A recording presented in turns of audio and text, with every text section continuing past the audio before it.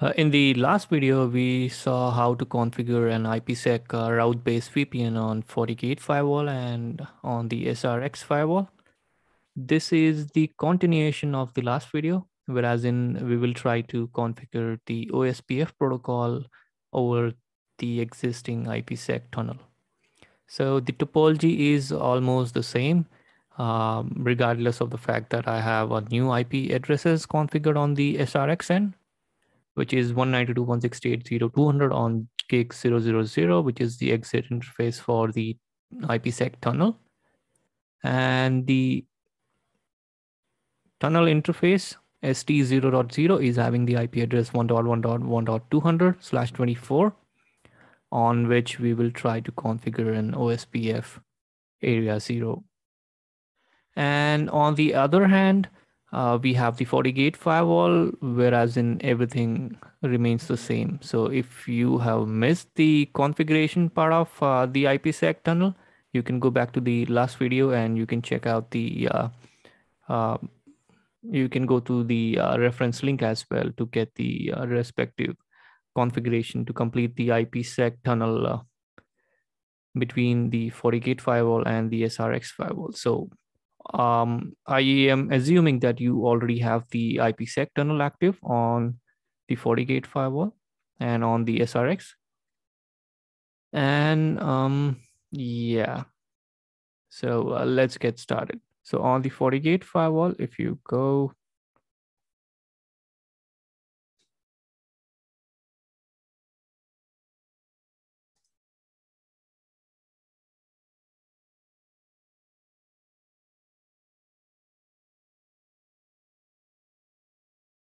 okay, so this is the Fortigate firewall, whereas let me just show you the status of the IPsec first.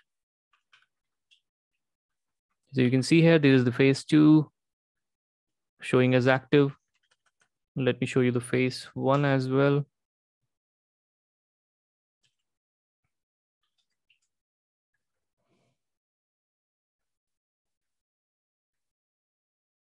So you can see here, this is the phase 1, which is active. You can see 108, 192.168.0.200, exactly the same what we have on the topology.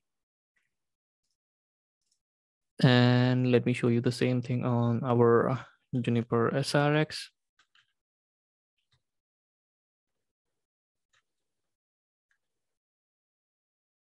So this is the phase 1. You can see here, the remote IP address is 108.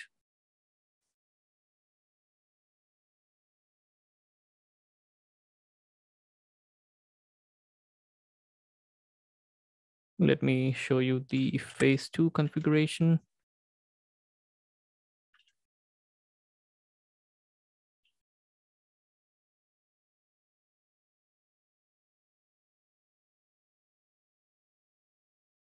So this is the phase 2 configuration.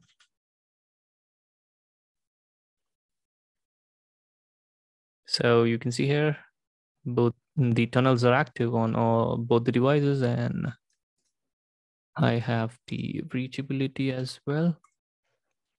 So now that we have the tunnel active, we'll try to configure the IP address on the tunnel interface, because without the IP address, you will not be able to bring up the OSPF. Okay, so let's go to the tunnel. This is the tunnel interface. 1.1.1.8, 1.1.1.200/24.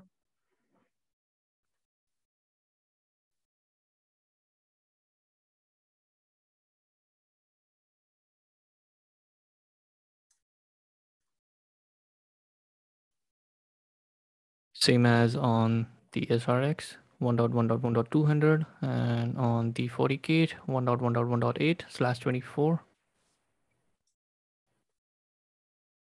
Okay, so now we have the IP address on the tunnel interface. Let me show you the configuration on the Srxn.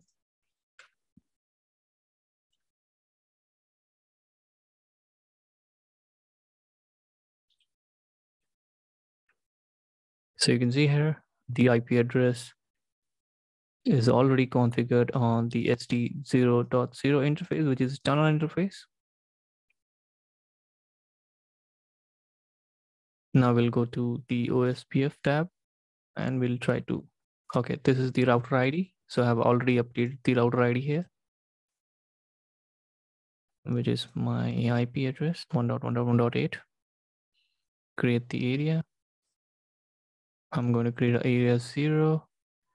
And as per the diagram, I'll create area 1 as well. They're going to be a normal area, regular area. Create the network.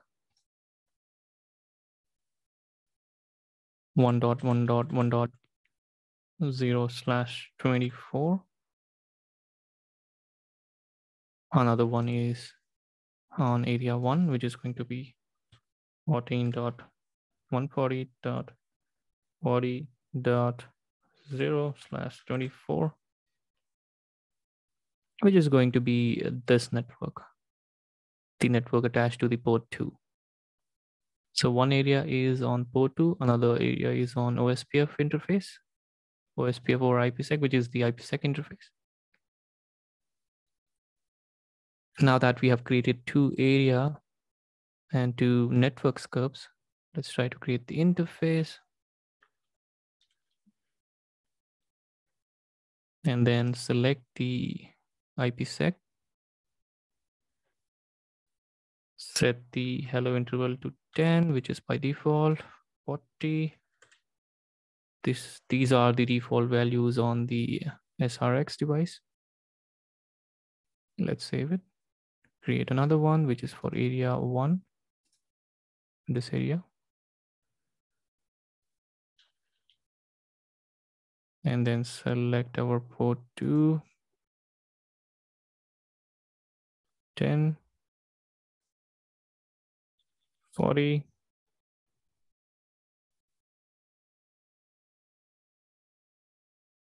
Okay, now that we have the OSPF configuration in place, now the configuration is complete on the Fortigate firewall. Let's go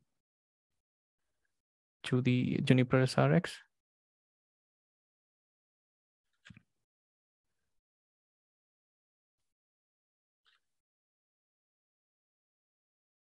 Since I have all my interfaces in the Untrust VR, so I'm going to have this sort of command, which is set routing instance untrust.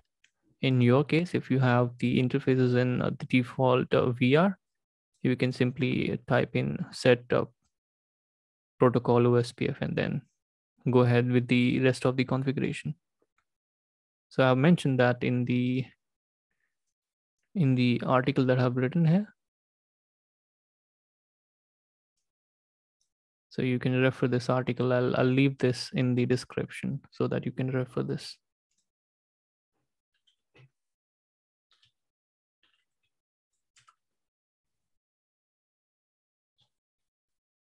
I'm creating area 0 as per the diagram.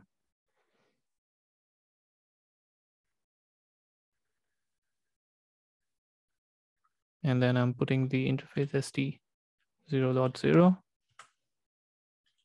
hello interval 10, 40 seconds. And then I'll create one more area, which is area 2 as per the diagram, as you can see on screen. And I will put loopback 0.0 into area 2.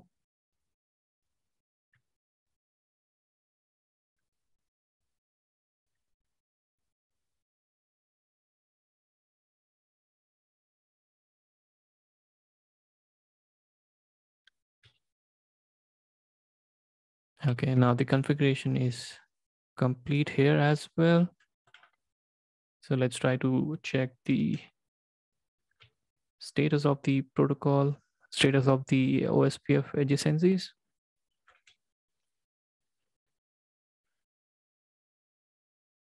You can see here, it is stuck in Xstart.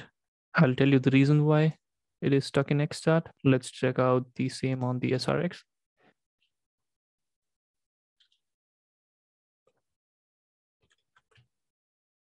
Since I have the untrust VR, I've given the the command here as instance untrust.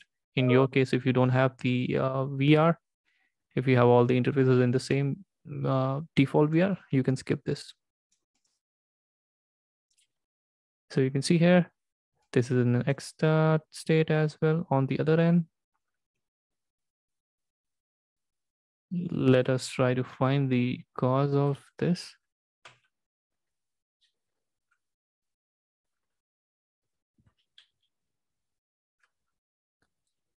Okay, if you clearly see the information given in phase 2, you will see that the MTU value is set to 1446.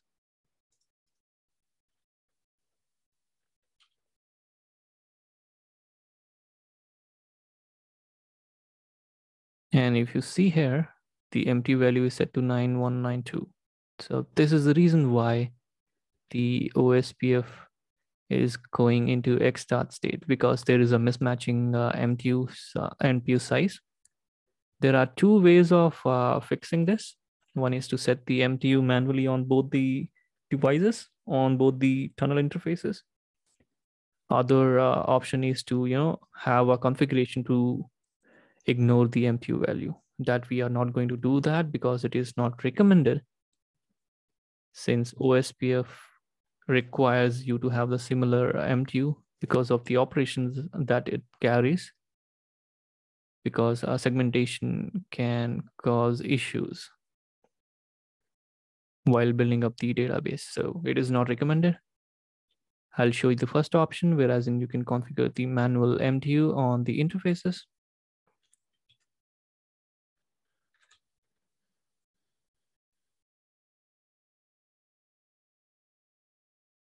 Let's try to manually set the MTU value.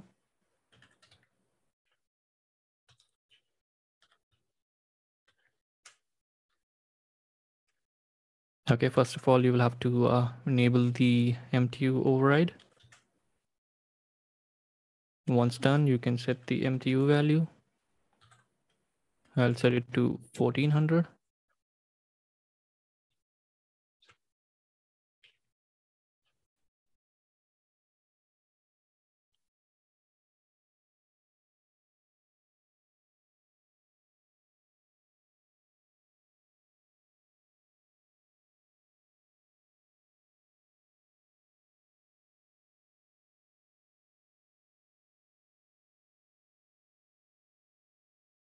We'll have to reset the VPN again so that the MTU can take effect. Let's try to set the MTU value here as well.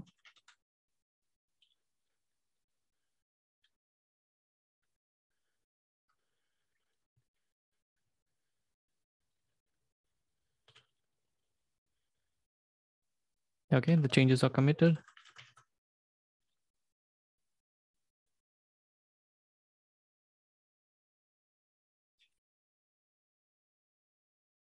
You can see here, now it is set to 1400.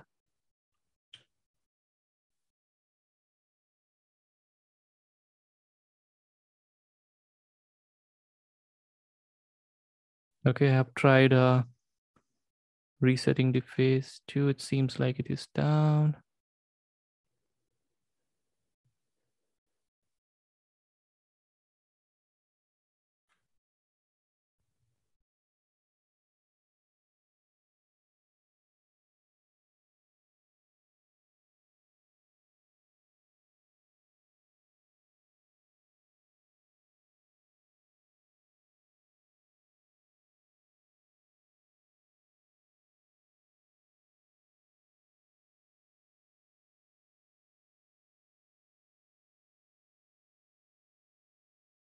Now let's try to check the status of the Uspf.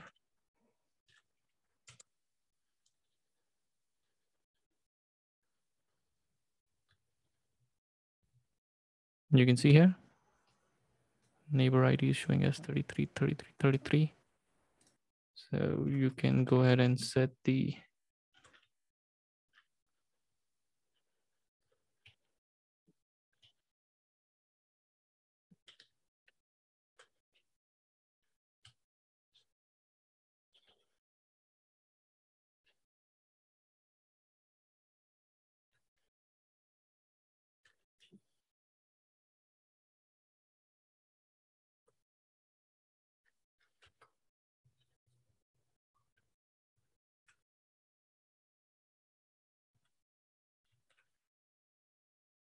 Okay, you can see here it is in full state now after changing the MTU value.